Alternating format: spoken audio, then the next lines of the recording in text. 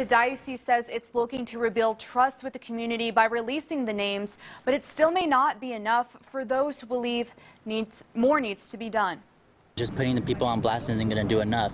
Even Anthony Weiner, Bill Cosby, Trump, they even have allegations against Trump having sexual allegations, and they're still in their power. Some people believe exposing those accused of sexual misconduct isn't enough to make a true difference. Who knows how much they're going to be doing towards little kids and just victims.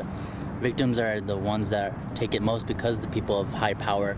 The Catholic Diocese of El Paso is one of the 15 across Texas planning to release the names of clergy credibly accused of sexually abusing a minor, a list that could go back almost 70 years. For that, we're terribly regretful, and we're trying to find the right ways to really exorcise this from our past and from our future. El Paso Bishop Mark Seitz says it's a move to protect children and restore trust in the Catholic Church, and for any victims to have the opportunity to come forward. Perhaps it will be an encouragement to know that we've already identified certain priests who have abused others.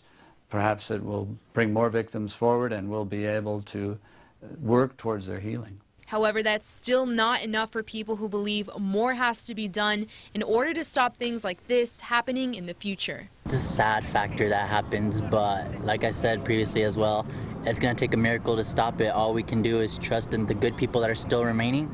And have hope, have hope and faith to stop honestly. it. And the diocese did not explain what will constitute a credible accusation against a current or former priest, and all the dioceses in Texas will publish their list by January 31st of 2019. Live in the data center, Tatiana Favela, News Channel 9.